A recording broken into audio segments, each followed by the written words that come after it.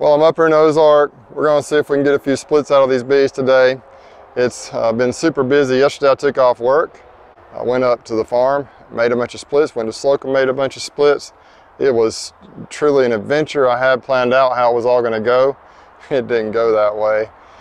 I did do a video on a tearing off split, which is something I've been wanting to do for a while. And so I've already posted that this morning. If y'all want to go check it out, that'll be awesome. I'll try and find a couple of splits here that work out well to maybe get some video footage. And the system I like to use is a 3-part system. And the first part I'm going to show you here, and then we'll do the second part this afternoon, and then the third part will be tomorrow. And there's so many ways to do splits, just so many ways. There is no real right way or wrong way.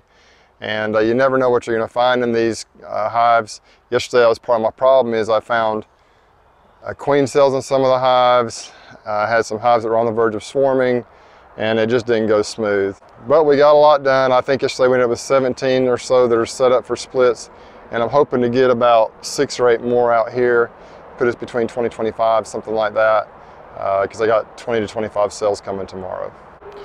Before we get started, I just thought I'd show you this. I ordered a new bee jacket. It's a pullover. It's a Guardian bee jacket. And it was like $99. It's very affordable. I had one last year. I loved it. I just wore that thing out. It has smoker burns all over it, and I just needed another one, so I got this one. And one thing I like about these too is it's got this zipper on the side right here, where you can zip it up and down to get a drink or take a little break if you need to without taking the jacket off.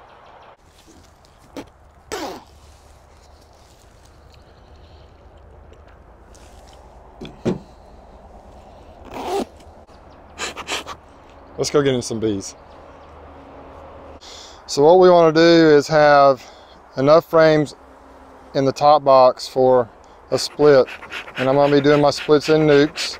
So I want to have at least 2 to 3 frames of brood, a little bit of food, and plenty of bees. I think I must have just added some comb in here when I added this second box. I think I did it actually back in the fall. So they're still working on this a little bit. That's okay though. See how they're drawing out that beautiful new wax? I love this time of the year when they do that. It's so cool.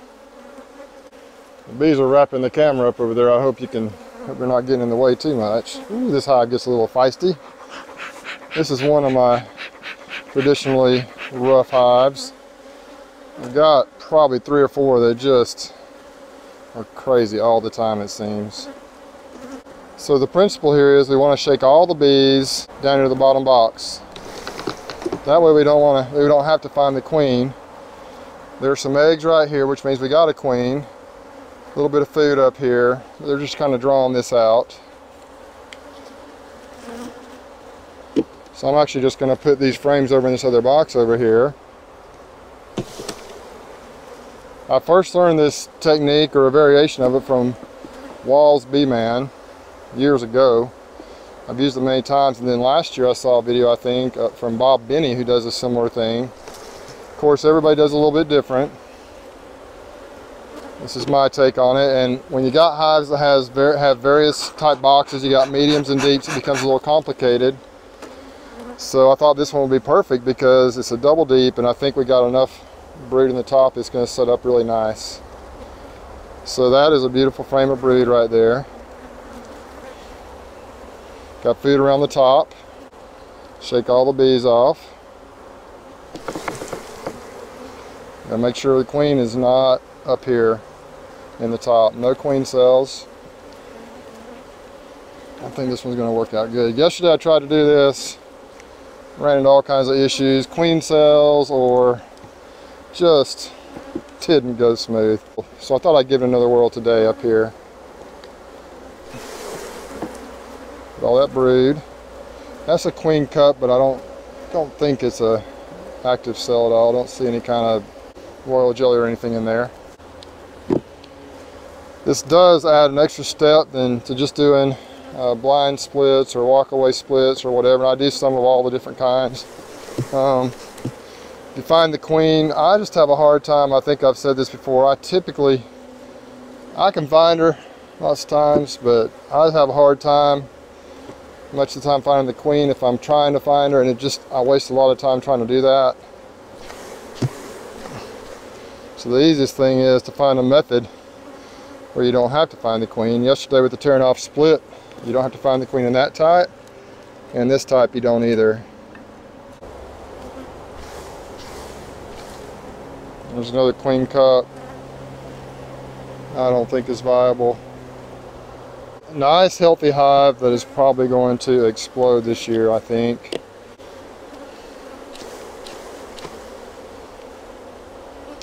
Nice frame of pollen.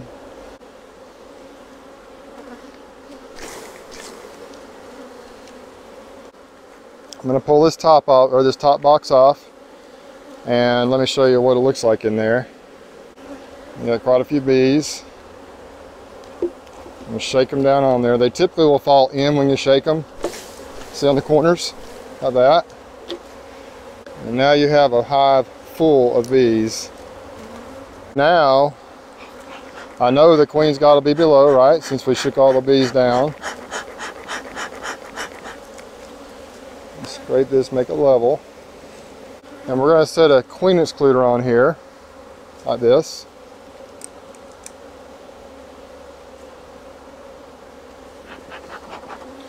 Then I'm going to take this, set it on top. So now there are very few, almost no bees up here. And I'm going to let this hive sit here like this with the queen excluder. The bees from the bottom, the nurse bees, will come up and hop on these frames of brood up here, and then I'll come back later and pull the frames I need to out of this box into a nuke box and take them to a different location, and then tomorrow we're going to introduce a queen cell. This one worked out perfectly. If you have like a single deep that is super strong and you want to split this way, you can do it. You just pull up the frames you need, maybe 3 or 4 frames or whatever you want to split into the top box, and you can go ahead and put your new comb or empty drawn comb in there in the bottom box and get it ready. So all you have to do is come back, take the frames off the top and go, and it works well. I'll put a piece of red tape on the front of the box where I'm going to pull the split, and so that makes it easy too to remember where all the splits are. Yesterday I think I did 17 or 18 at the farm and in Slocum, and then today I'm hoping to get anywhere from 3 to 8. I need 20 to 25 splits so I can put cells in them.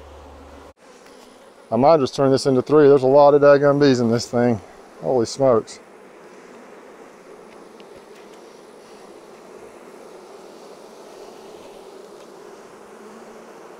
It's designed to just pull this box, set it on there, put a top on and go. But I think I'm going to turn into 3 splits.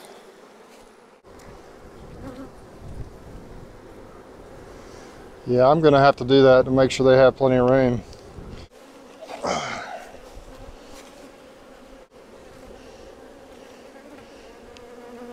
There's plenty of brood, plenty of food in all these boxes here. Even a 2-frame split will be sufficient for these bees. That's a frame that they're just starting to draw out.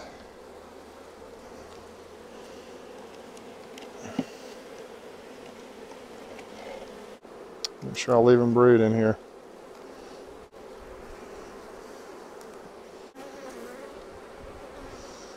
Yeah. I think it'll be good.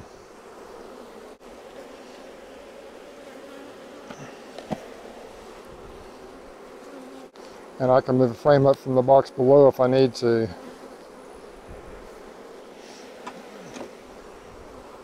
Lots of bees in here. Yeah, I think that's what I'll do. Tell y'all, I didn't do a lot of overwintering in nukes this year, but they usually do well. This is a prime example of what can happen. Look at that. All that brood.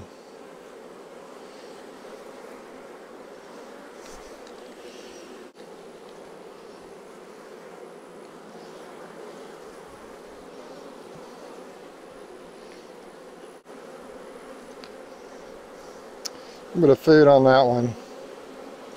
Plenty of bees in all of them.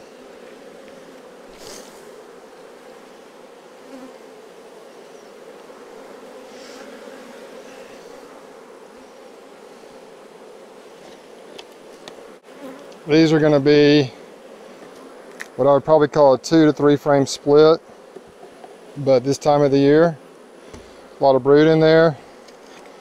A brood will hatch or emerge, and they'll be pulling in food, I think, like crazy.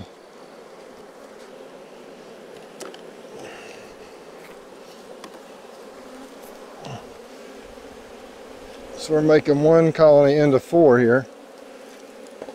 My plan is to feed them when I get them in their new location, but that'll probably be tomorrow when we put the queen cells in them.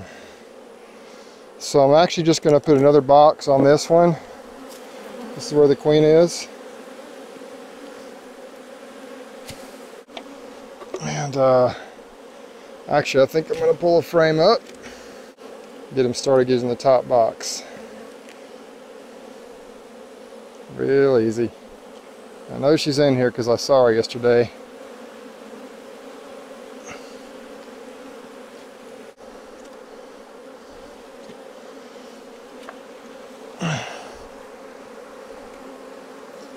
So now this is a double deep nuke.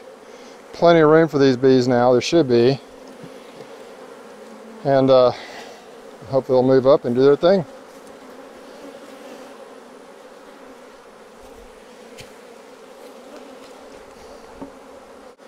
Just as simple as that. I've got most of these set up where I can do that. It's a little different when you got the 10 frame boxes. But my goal is to get the ones over the queen excluders, 3 or 4 frames of brood, put in nuke boxes like this, and then get on out of here. We're going to take these down to Slocum and put queen cells in them tomorrow, and hopefully they'll turn into some nice splits.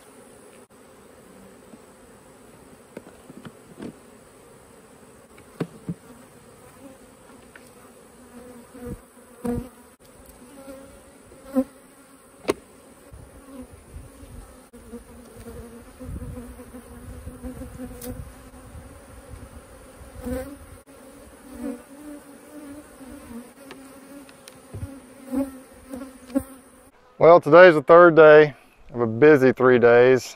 We've done 25 splits or so, and today we're going to introduce queen cells to the new splits. But I'm excited. Most of the hard work, the heavy lifting is done.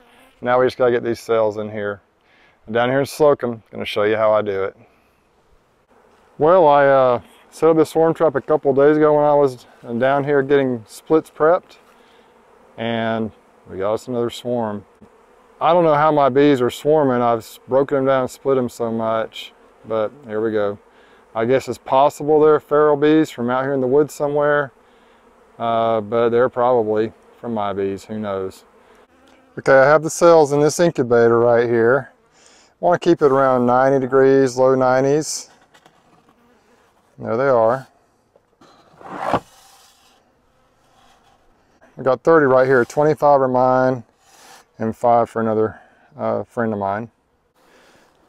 All right, I'm going to introduce a cell to this new split right here. We brought these down from another location yesterday. I think there's 6 new ones in this Slocum bee yard here. Smoke them a little bit.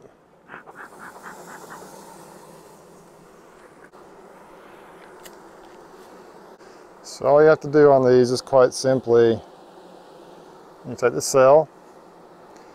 I like to make sure it's not where the feed is going to be. I'm just going to kind of separate the frames a little bit. Set it down in there. Like that. And these cells are scheduled to emerge either this evening or tomorrow, so they're very ripe. So just put the cell in here like that, and put the lid back on. Put the food on it. And this one should be ready to go.